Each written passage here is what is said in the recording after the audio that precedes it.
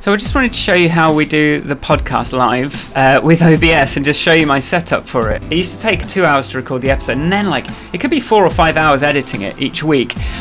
We got the recordings down to maybe an hour, hour and a half, but the edit was still, it's so hard because you've got to listen to the whole thing. And the whole thing and then listen back to it and make some tweaks and do those things. So I wanted to move it over to just a live thing, do it on Twitch, maybe get some interaction, and then just be able to save myself all of that editing time. It just means you've got to be a little bit more on it, and I'll show you the sort of technical setup of how that all works. And of course there's this blog post where I sort of, you can sort of see all the details of what the audio is. If you come over to this post, yeah, you can see how I've got it all set up. I've written it all down. I've made some notes. I've shown what was going on, shown how the record works, and that's all on squares.tv. I'll put it squares.tv/live podcast, I guess. We'll put it on there. I'll put this over so you know where to go, but it'll also be linked. Sorry, I have not shaved, and I wasn't planning on doing a video today, but I'm doing one. So this is what it looks like in OBS, and I've got the function keys set up so I can switch between each different thing. So we start off with a blank screen, and then we do a FaceTime. I fire up Audio Hijack. So there's my stuff coming through, and then Ivanka's will capture the application, and I sort of boost it a little bit, and then I also boost it so that what I hear in my headphones is a bit louder, because what I hear through the computer doesn't seem to be as loud, and then I overcompensate. So that's how that's all set up. And then if we look at OBS, so Ivanka will be on that side via so I have this together scene, which is how I kind of lay this out. So it's got the overlay, we've got the FaceTime window capture, we've got the webcam, and we've just got the Audio Hijack sound comes into this scene so that when you can't see us, you can't hear us either. So rather than doing it under settings and picking an audio, a general audio input, we use an audio thing here, and then that just means as soon as we do the intro, so if I press F1, right, so that will mute out us talking as well as everything else. So that's quite handy to do, and I didn't realise that straight away, but yeah, it's quite useful. So then I have the title graphics, and then I have we have this audio session where there's some music playing underneath, the intro outro music, and the way I've done that is just we have the Grand Podcast intro music. If I just go to a silent thing there, so we've got the intro outro clip with a little bit of space at the start, because otherwise it doesn't start in OBS properly, because it sort of fades up. Yeah, in fact there it is with padding. So there's a little bit at the start just to deal with the thing, and then this is a quieter loop of audio that just can loop under while we're talking, because this is I just basically mirrored how I used to edit it, and now it's just I've sort of recreated that in OBS. So F2, we've got the music under us, and then once we're ready to go, we've got a little transition period where I sort of press F3, and it sort of goes into the music swell, and then I press F10 straight away, and it shows this little episode title. And then we stay on this same thing so the music can continue, so it plays for a little bit, and then it's going to fade down again. Right, and then I press F3, which brings us back, and I say, "How are you doing, Ivanka?" And then we start talking, and then this clip eventually fades out the music, and then it's just us talking. And so we talk. How's it going? We do a little intro where we talk to each other, and then I press, so I load up. You see this clip 1, clip 2, clip 3, clip 4. So I used to always cut in little audio, little music breaks. And I thought for the video, why don't I bring in little video breaks with the music on them? So if I press F4 now, so we can sort of come to a segue in the podcast. So we've got this one. This is my favourite one. But let's look at F6. This is fun. So I just press F6 and it plays the music. Yeah. And once the clip finishes, I'm ready on F5. And then we just come back to talking. And OBS will always sort of fade it in and out. But yeah, now we're talking again, and I've just got these little clips lined up. And there's me sitting in the novelty. I should have made this a bit bigger. What's going to happen? I got goosed, and then F5 takes us back to the episode body. These clips, so I have I just on my phone every week I try and record a few random little clips that are just going to work. So I just hold the camera still usually, just on some scene, so that it doesn't matter too much if it loops. Or sometimes there'll be something like this, or let's see what we've got. Here's a boat that's kind of capsized by accidentally. You can see my mask on the edge. I accidentally had my mask over the lens, but it's fine. Here's some stuff from Milan when we were away, but just little kind of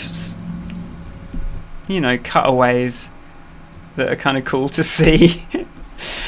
So these will all, here's Rome, so we've just got all these, just try and record little slices of life, and that can be local. Sometimes I've already put music on them, but most of the time I'm in Studio Loops. I just did all these little bits of music ages ago. I did one a day for a while, basically. So I've just got all these tracks that... I don't know if you can hear these, actually. And so what I'll do is, I've got all those little snippets of music, and then I just, in clip one, I can actually pause this by going here. So I've got the audio, which is which song do I want? Yeah, okay, that's good. And then I've got the clip source. And sometimes I'll leave the audio on the clip because it sort of feels nicer, but sometimes I'll just do that. But the music is usually set to loop. The clip source is usually set to loop. And then it just kind of brightens it up. And then as we sort of come towards the end of the episode, I've got, you see this is intro, outro, so we'll sort of end on another title swell. I wish it didn't have the little gap, and I probably could tighten up that little gap a tiny bit and it would still be good. And then it's the same thing again. So we play it to here, I play it up until it's going to fade out, and then I hit, and I go, thanks for listening to that episode of the podcast. If you like us, you can support us on Patreon, etc, etc, etc. And then I hit this one again and we start going bye, bye, bye, bye, bye, bye, bye, and the music fades up, and then I hit F12 and it just shows that title card. And then finally, I'm ready on F9, just as the music gets to the right point to just go. So I sort of wait for this point and then hit F9, and it comes into my little kind of good to hear ident, and then I just let that play to the end, and then we literally hit stop stream. So I start streaming on this blank page, start streaming, wait for it to kind of get ready, then hit F1 and then go boom, and it just comes in, right? So we don't even sort of do a preamble live on stream.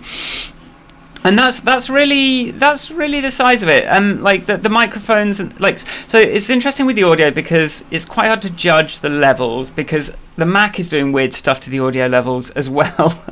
And FaceTime's noise reducing the audio, but my side isn't. So if you listen to I'm going to link to a podcast episode that shows the whole thing. It's quite a long episode. There's quite a lot of background noise in it because my side's a bit noisy, and especially you can hear there's work going on outside. The studio is not as quiet as it used to be.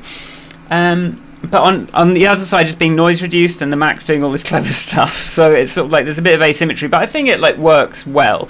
And compared to how long I used to spend, I save so much time, and also the byproduct of doing it all in one go and releasing it all on the same day is it's no longer because we recorded it on Friday and then I'm thinking about it Friday, Saturday, Sunday. Monday I do an edit that seems to take so long, most of my day on Monday, and then I've still got to listen back to it and make notes, and then I've still got, so it's Friday, Saturday, Sunday, Monday, Tuesday, it's just on my mind. But now I just do it all on the Friday. And then I have a checklist which can I show you without doxing too much. This is my, so if I look at the podcast, this is basically what's involved in releasing it. So I just do this after I do it. So we download the full Twitch video, dashboard Twitch TV. So I download the whole video and then literally just export it from QuickTime as the video. Well, I just rename it and upload it to YouTube and export it as audio and upload that to the podcast platform. So on Twitch, it's literally in this is annoying. In content video producer, we've got you know, I just download it, unpublish it. Straight away, and I just get a video file that I can just turn into the episode. I don't have to do any other, I don't touch it anymore than that. So it's just night and day. So if you're sort of feeling brave enough to try it, and don't get distracted by chat like too much, like I try and sort of check in, but not like, and sometimes I reply in chat by just typing if it's awkward to sort of like actually reply as part of the podcast, because Ivanka's not really looking at the chat, it's just me. But it's just night and day compared to how long it used to take me to do this podcast. And it also means, like, if we do a longer episode, like an hour, it's like not gonna be, you know, 20 minutes extra audio recording is like an hour extra editing. So, you know, it's sort of exponential as the episode gets longer, how much more work you've got to do. But so if you're sort of feeling brave and you don't mind a few sort of a dodgy start or a few like trial runs, then I would really recommend trying just streaming it and just doing it all in one go, because it just takes out that entire editing thing. And the caveat is, like, the audio is not going to be quite as perfect, and there may be some slack time here and there. It's not going to be like quite as slick. So if you listen to our older episodes, they're a lot more polished.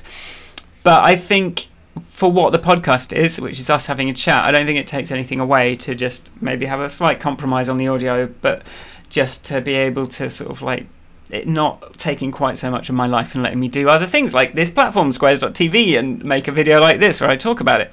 So I think it's all worth it. And then just going back to the checklist, I do write like the episode notes. I do those in notes. So you've got to be, as you're going, each link that we mention, I write it down in my notepad, which let's see, yeah, like I write the links down as I go, and I cross off which one of the clips that I've used already, just so that when it comes to doing the descriptions. So now I do it in notes, so that it has this format. So I sort of copy and paste the previous week episode's description, do the title, bring all the links together, and then I copy that into the Patreon post, into the YouTube post, into the I also upload it to SoundCloud, so that I can listen back to it on my podcast app, but it's like a secret SoundCloud post, so that I can listen back to it and just see if it's okay. I used to use that to actually like note all the time codes that I wanted to do and edit, but now it's just like make sure there's nothing like I haven't accidentally, you know, Ivanka we haven't said something we shouldn't have on there. And then yeah, that's yeah. And I've also got the website set up so that it does a link through to the thing, but you don't need to worry about that. So it's the artwork as well. I'll just show you the artwork quickly. So the artwork is I do a proper thumbnail. So we've got this. I just like go duplicate, like pick a different color for the background, sort of find some image on YouTube, update the text, and then sort of just copy that through into a YouTube thumbnail as well. And then I use those as the things so that then when you see it on the grandpodcast.com website, it looks, yeah, that's not out yet. It looks like, it looks good. I can format that. I actually have like a special script that it goes and gets the RSS feed of the podcast and turns that into a Firebase thing, so that which is what drives this endpoint. So let me know if that's something you want to know more about. Like I just literally have it as a new tab. This goes and downloads all of my stuff and uploads it into Firebase, so that it also powers my website as well. Just like it just grabs everything off Instagram and YouTube and all those things. But we can talk about that another time. Cheers. I hope you find that helpful.